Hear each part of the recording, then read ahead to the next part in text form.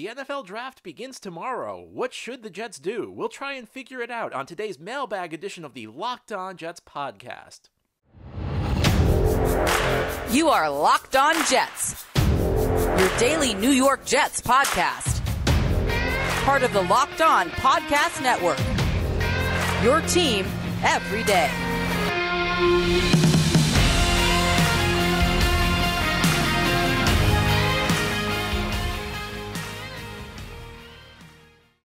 Welcome. This is the Locked On Jets podcast, part of the Locked On Podcast Network, your team every day. It's Wednesday, April 27th, 2022, and I'm your host, John B. from GanggreenNation.com. And I thank you for making the show your first listen or your first watch every day. We're free and available on all platforms, including YouTube. If you like what you see or hear, hit that subscribe button and you'll never miss an episode. If you're watching on YouTube, please give this episode a big thumbs up. Helps other Jets fans find the channel. Today, our episode is brought to you by Blue Nile. This Mother's Day, give Mom something she'll treasure forever with fine jewelry from BlueNile.com. And Locked On Sports listeners get $50 off $500 purchases. Use code LOCKEDON at checkout. Well, today we have our weekly mailbag show, our final mailbag before the NFL draft begins tomorrow. Obviously, a very important NFL draft for the Jets. I mean, they're all important, but this year the Jets have 2 of the top 10 picks, 4 of the top 40, 5 of the top 70, 7 of the top 120. So big opportunity for this team to turn things around, improve the talent base on this roster. And we get to the mailbag now. Let's begin. Our first question is about Deebo Samuel. It's not about the draft, actually, because there are all sorts of rumors about Deebo Samuel. So our first question goes, the Jets have the second most draft capital since 1999 and the third most since 1970. Even with 2 first-round picks and 2 second-round picks, there are no guarantees any will be a star. Some might be starters. Others could be busts. Deebo Samuel is 26 years old and a proven entity. He's worked with Saleh and LaFleur and is a perfect fit for a similar offense. We have nobody outside of Moore for the future and Davis possibly for this year at the wide receiver position. I don't see much in the draft that has anything close to his potential, much less an immediate impact as a starter. Would you give both picks 4 and pick 10 for Deebo? What is the price you would say no to? What is the price you would say yes to? I would not give both picks 4 and 10 for Deebo Samuel. And I think the Jets should absolutely be all in on Deebo Samuel. 4 and 10 is too high. 4 and 10, I think, is like we've reached the Jamal Adams territory where we've given up too much. And that it takes a lot for me to say that because I've been on the bandwagon of trading for an established receiver all offseason. So the fact I'm saying this shows you, I think it's probably a little bit too rich of a price to give up for a Deebo Samuel. Now, the Jets should be all in on Deebo Samuel. They should do everything within reason to try and get him, I think, because as you mentioned, perfect fit for this offense. And beyond that, a guy who could really help Zach Wilson. You know, I've been looking through the way NFL quarterbacks have developed recently, and you see, I mean, the guys who develop, they tend to have premium pieces around them on the offensive side of the ball, especially at the wide receiver position. It's interesting because I've seen a lot of the argument that the Jets need to get a good receiver in here so that they can evaluate whether Zach Wilson is actually the future or not. Because I think the idea is that if you don't have good weapons around him, it's difficult to say, you know, things don't work out. You could say, well, is it Zach? Is it the weapons? I've been thinking this through. I don't know that I agree with that. I mean, you think about recent Jets history. The year the Jets gave up on Mark Sanchez, that was after the 2012 season, really. Jeff Cumberland was his second leading receiver that year. I mean, it took the Jets 2 years to give up on Geno Smith. They did not really put the right pieces around Geno. Sam Darnold, it took them 3 years to give up on him. And, you know, the 3 years, giving up the 3 years for a guy who you traded up to get, who you traded 3 second-round picks to get, and you give up on him after 3 years, that's a pretty quick move. Even Christian Hackenberg, who, you know, didn't even take him a snap for the Jets to figure out he couldn't play. So I don't know that I really agree that you need a receiver to evaluate a quarterback. I think you can evaluate quarterbacks independently of how good their receiving core is. I think the reason you get a Deebo Samuel is that history's shown us, recent history in the NFL has shown us, whether you're talking about, you know, Josh Allen after his breakout season after the Bills got Stephon Diggs. I mean, almost any quarterback you could look at who's developed has had premium weapons around him. You know, sometimes it's like Russell Wilson where the premium weapon is a running back in Marshawn Lynch, and he had a great defense. But if you're going to develop a quarterback, you got to put the right pieces around him. So I think the Jets should absolutely be all in on Deebo, but every player, there's a price where it's just too much. 4 and 10, that's too much. See, I'm okay with giving up 10 because at 10, the odds are very much against you getting a player as good as Deebo Samuel. I mean, yeah, and it's especially true at the wide receiver position, but you can make the argument, okay, well, even if it's not a wide receiver, maybe you can get a player who's just as good, just as valuable at another position. It's difficult to do that with just 10, but if you got 2 shots at it in the top 10, if you got 4 and 10, with both of those picks, you probably should be able to find a player who's as valuable as Deebo Samuel. And the other thing about Deebo, you have to remember, you're going to have to give him a big extension. And the rumor is around, $25 million a year. Now, in reality, if you give up 10, it's probably more like $19 to $20 million a year because pick 10 is going to make around $5.5 million a year. So it's not. So you have to factor that in. You take that out. So I'd give up pick 10. I think that's a very competitive offer. If you look at the other deals this offseason, I mean, here's the thing: is Miami gave up 29 and 30 for Tyreek Hill. We're talking about giving up 4 and 10 for Deebo Samuel. There has to be some discount built in because the picks are higher here. So I can't get behind the idea of giving up 4 and 10 for Deebo. 10's a very competitive offer. I mean, 10 is essentially, if you use, and I always go back to this, I don't believe that the Jimmy Johnson chart is an accurate representation of true value, but it's the measure teams use for value. 10 is about the same as what the Jets offered for Tyreek Hill. So if you offer 4 and 10, you're essentially saying Deebo Samuel's like way more valuable as a player on the field than Tyreek Hill. The market's set, and if you can't get him for 10, then somebody else is probably overpaid. So by all means, be aggressive. And listen, there's no doubt that the Jets should trade 10 in my mind and give Deebo Samuel that big contract. But adding a top 10 pick, adding a top 5 pick to pick 10, I mean, pick 10 should be enough. If some team wants to beat pick 10, then yeah, you're going to have a tough time at the receiver position, but that's not really because you missed on Deebo Samuel. It's because some team offered a crazy package for Deebo Samuel. The sin would then be more what you did previously to this point in the offseason, leaving yourself in a position where you did not have many options. Your only options were either overpay Deebo Samuel or not get a receiver. And at that point, I just can't justify the idea that you're going to give up 2 top 10 picks and 1 pick in the top 5 for Deebo Samuel. 10, to me, 10 is the price. That's like the take it or leave it price for San Francisco, because you're also giving Deebo a pretty big contract. At some point, the resources just be every player. There's a point where it's just too many resources to invest in them. So that's where I draw the line. I say you can have 10. If somebody outbids us, that's fine. But that to me, that's got to be the price. I don't see how you go beyond 10. Our next question, John. This will be Joe Douglas's 3rd draft. We're getting a lot of impact players back from injury. We had a pretty good free agency, and there should be a natural progression of last year's rookie class. So with the most draft capital and 4 top 38 picks, what does the team need to do this weekend to be in the playoff hunt towards the end of the season and finally begin playing competitive football? Well, I go back to the quarterback position, and when the quarterback takes off, the team improves a lot quicker than anybody expects them to. And I hate using the Cincinnati example, first of all, because I always use the Cincinnati example this year because they're the obvious choice. But nobody had that team doing what they did this year, and it was because Joe Burrow succeeded. The quarterback has a way of improving things very quickly.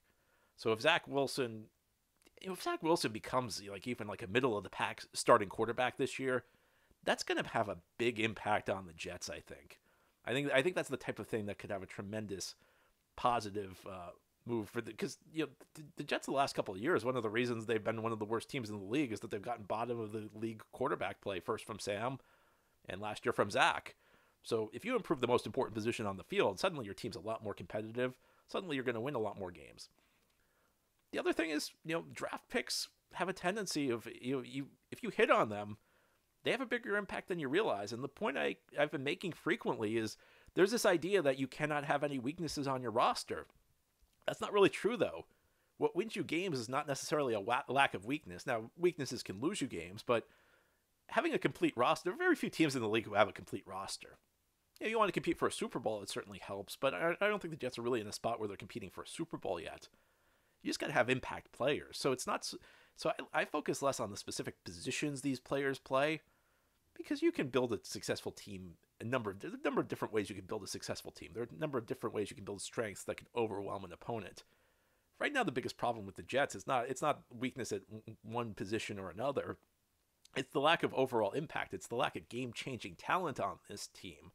So for me, it's less important which specific players the Jets draft. So I'm not going to like go into like the Jets need to get a receiver, but outside of that, I'm not going to get into like the Jets need to address X position or Y position with these picks.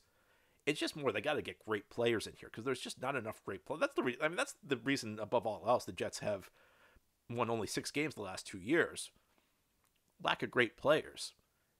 Where these guys play, to me, matters significantly less than the fact that them being great. So hit on some of these picks. And the Jets don't need to go 4 for 4. I've seen people say, well, the Jets are going to get 4 starters. Jets need to get 4 starters in the top 38. That's not how it works. You're always going to miss on picks. The reason having extra picks is great is that it builds in some margin for error because every GM is human. Everybody's going to miss picks. And by the way, evaluating prospects is very difficult. Now it doesn't hurt as much if you miss on 4, it doesn't hurt as much because you got a second chance at 10. You miss at 35, it doesn't hurt as much because you got a second chance at 38. So just a couple of players, a couple of impact guys who can step in immediately would play a big role on this team. And I know I'm Mr.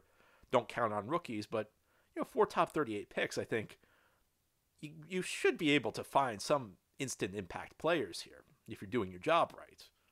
Maybe not if you just have 4 and 35, then it might be tougher. But with double early first-round picks and double early second-round picks, you've doubled your chances of finding somebody who can step in right away. So I think the expectations are a little different, but it's probably not as inconceivable as people make it out to be. Jets just need to do the right things, and the quarterback needs to grow. Now, ahead here on the Locked On Jets podcast, we will continue talking about the upcoming draft, and we will talk about the wide receiver position. It's a position I've been talking about all offseason.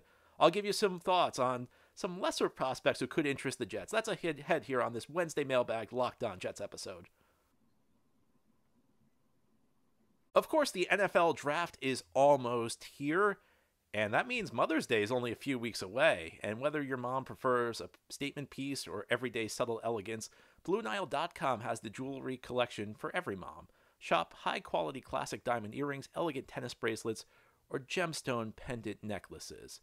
Mark Mother's Day with something enduring. Classic diamond stud earrings, elegant tennis bracelets, birthstone pendants, and so much more on BlueNile.com.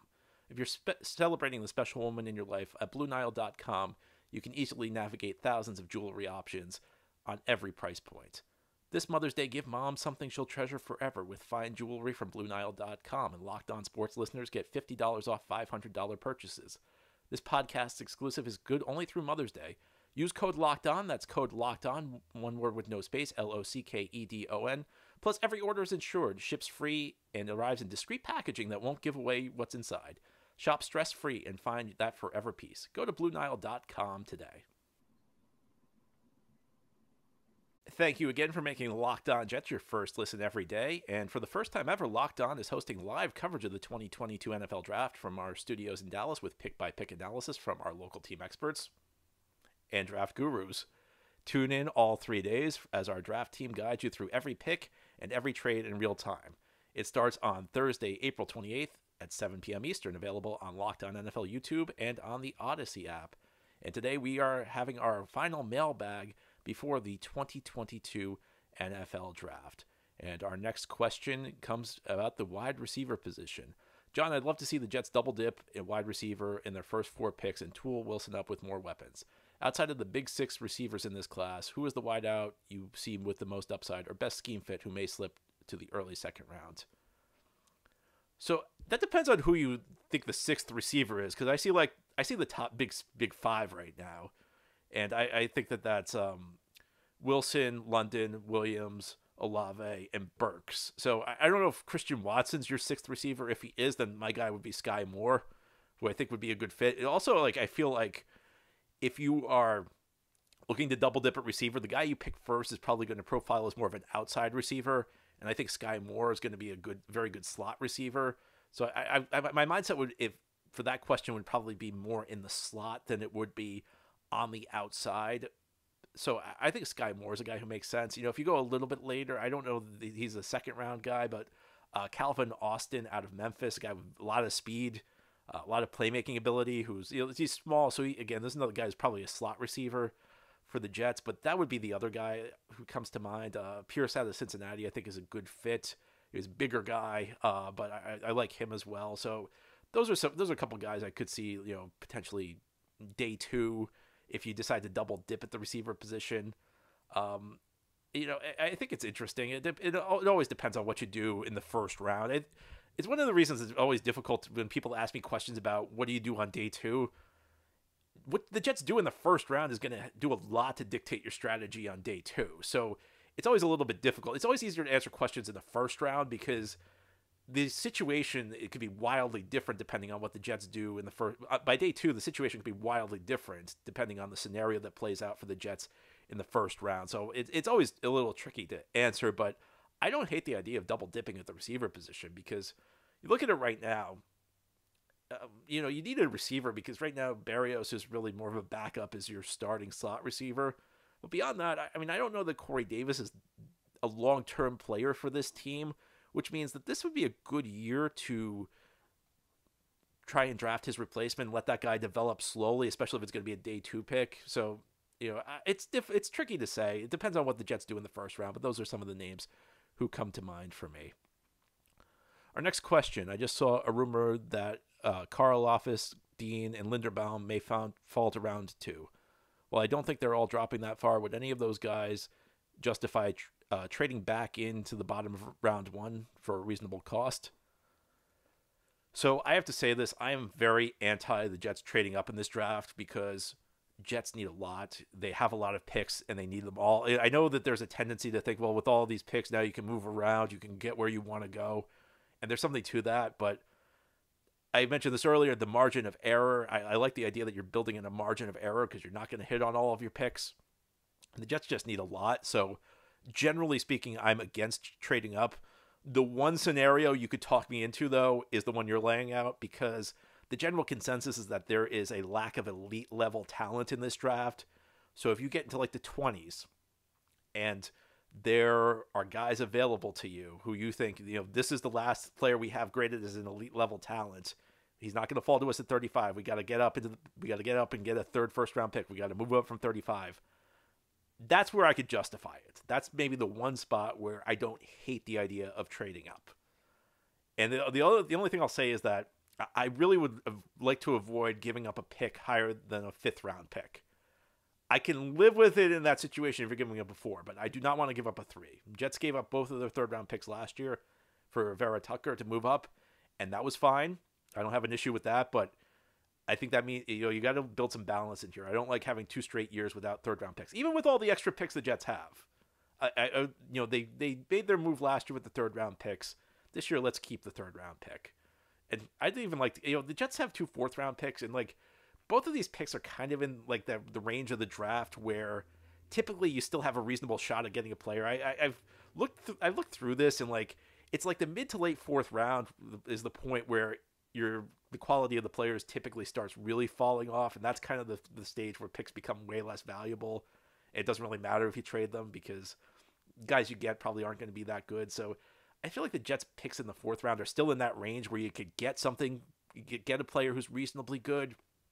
So I'd like to hold on to those 4th round picks, but if there's one guy they still have graded as elite and you get into the mid to late 20s and you have to part with one of those 4th round picks, I could live with that. But I'd be very hesitant otherwise to trade up in this draft because you need so much and you've got all these picks. You have a lot of draft capital. Yeah, you could trade it, but one of the things that's great about having draft capital is that you can bring in a big rookie class who can make an immediate impact. So I would not, I'd be very hesitant to give up any of those picks just for those reasons. Now, ahead here on the Locked On Jets podcast, we're going to close out our weekly mailbag. We're going to talk offensive line. We're going to talk prospects. We're going to talk somebody who's already here and his future. That's ahead here as we close out this pre-draft mailbag show. Of course, the NFL draft begins tomorrow night. I hope you've got all the snacks you need. And you should, if you don't have it yet, you should get Built Bar. Built Bar is the best tasting protein bar on the market. At Built Bar, they figure out how to make it delicious first, and then they figure out how to make it healthy. And they manage to do both. All bars are covered in 100% real chocolate, so you know they're delicious. You got mint brownie, coconut almond, a bunch of other great flavors, but they're also healthy. Most bars contain 130 calories, 4 grams of sugar, 4 net carbs, and 17 grams of protein. Compare that to a candy bar, which usually has around 240 calories, 30 grams of sugar, and dozens of net carbs.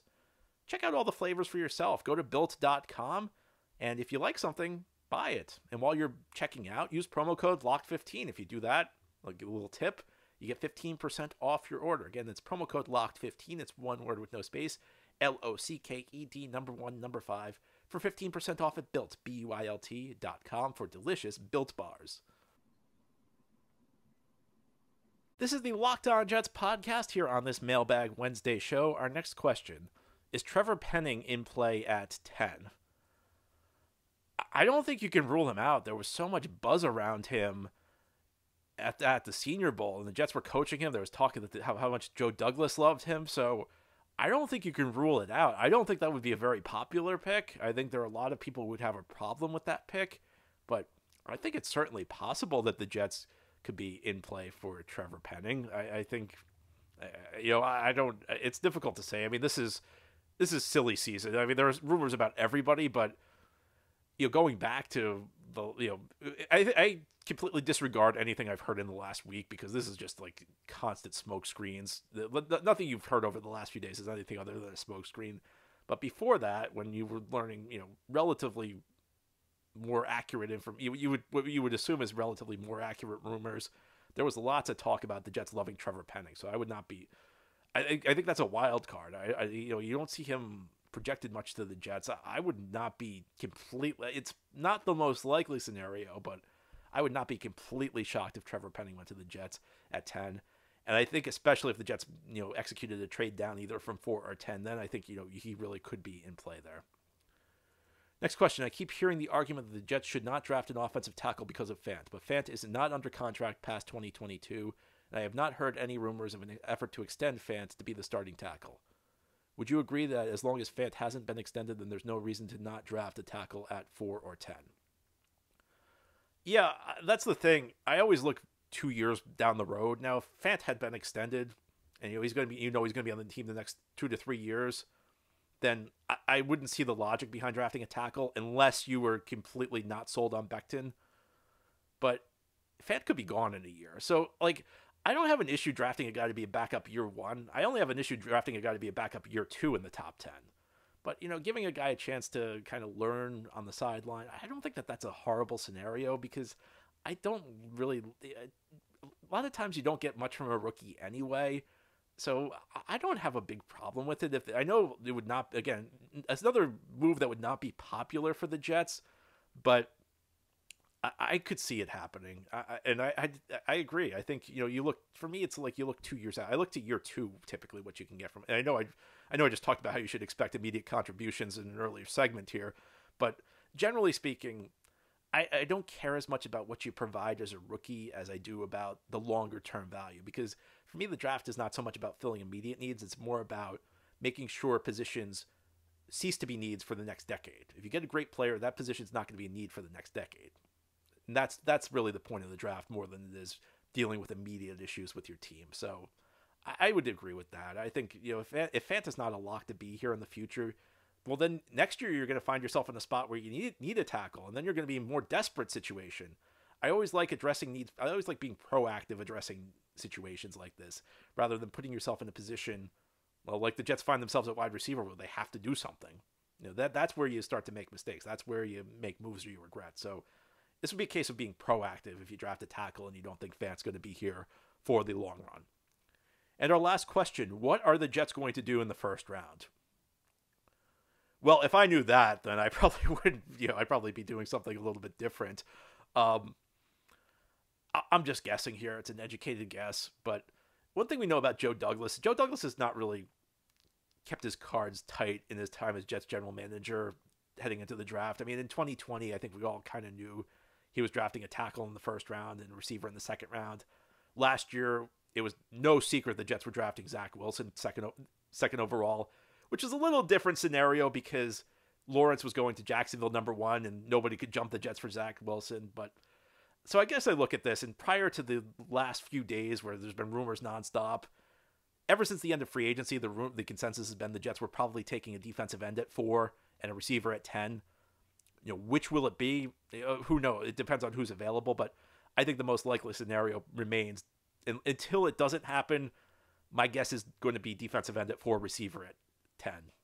But, anything could happen, and what happens with those first 3 picks before the Jets pick at 4 and what happens between 5 and 9 will also impact those things. So it's just an educated guess and, could very well be wrong. But based on what we've known, up until the last few days, it's been most likely scenario, defensive end at 4, receiver at 10. What's changed? Aside from just like constant rumors being thrown out there because we're nearing the draft. So that's my educated guess. Anyway, that's all for our show today. Thank you for listening. Thank you for watching. This has been the Locked On Jets podcast, part of the Locked On Podcast Network. As always, if you enjoy the show, subscribe to it. Leave it a 5-star review if you're listening on a podcast source, and big thumbs up if you're watching on YouTube. Have a great Wednesday, everybody. We'll be back tomorrow. It will be draft day. We'll talk about what the Jets are going to do at pick 4 and pick 10.